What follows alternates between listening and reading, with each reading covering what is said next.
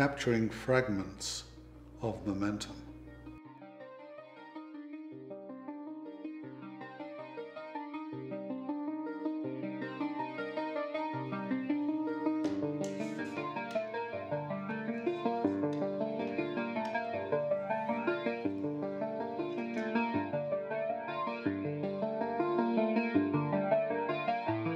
The painter's tools are often simple: pencil, paint, brush.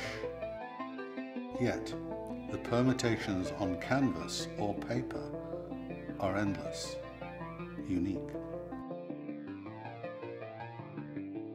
In my work, I mostly use 2 to 4 inch wide fine, soft brushes. I apply thin, transparent layers, often as many as 15 coats.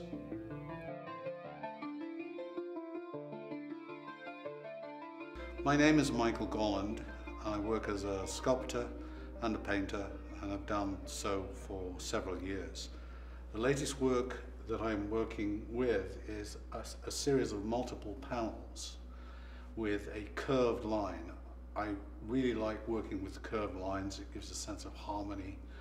And as you can see in this particular painting, the line enters the canvas and leaves. It's not contained within just the canvas itself.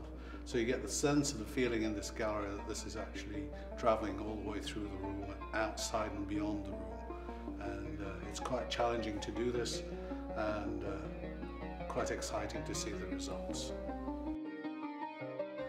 All the curved lines start by being drawn in pencil. I take a large wide brush and, with a very steady hand, pull the paint down from the line.